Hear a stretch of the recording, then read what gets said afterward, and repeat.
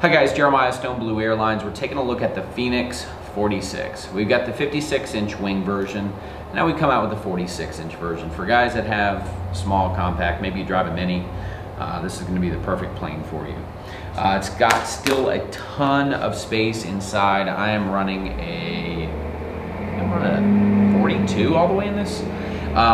It's definitely recommended to run down in the 22 to 3200 milliamp range, but I've been testing loadout on this. It's got plenty of capability.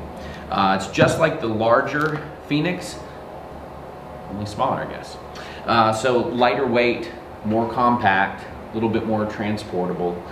Same setup, same build construction, and just a fun little plane. If you're just getting into FPV or you want that like portable, easy to haul, really easy plane to fly, the Phoenix is the one to take a look at. It's extremely durable. We do a double-plated coroplast on the front inside nose, as well as it acts as a skid, so that front end is extremely tough.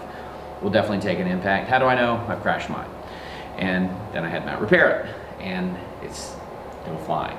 So, EPP is a fantastic material to work in. We're excited about the Phoenix. If you're looking for more glider tendencies, I would look at our larger one. Can run a 42 to a 52 pack. 42 is recommended. Really long flight times. You're looking at about 40 minutes of flight times on a single pack. Very much a soaring plane, but can easily get up and move. It just depends on what you want. But for guys that are learning to fly FPV, this is a safe route to go because it's just a very easy plane. You can learn how to use rudder, you of course can learn how to use ailerons, but the plane wants to ride itself and keep itself flying.